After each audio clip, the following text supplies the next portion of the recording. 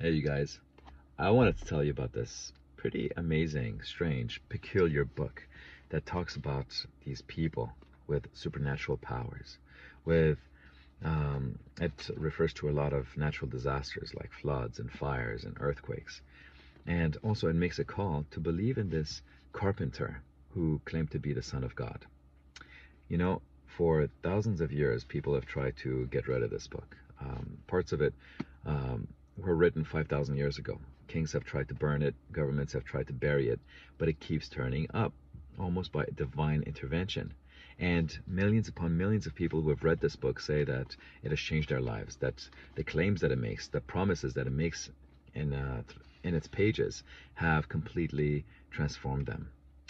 I'm not going to tell you what this book is, but I wanted to ask you, do you know what it is? Leave it in the comments below. And also, has it changed you? Has it changed your life?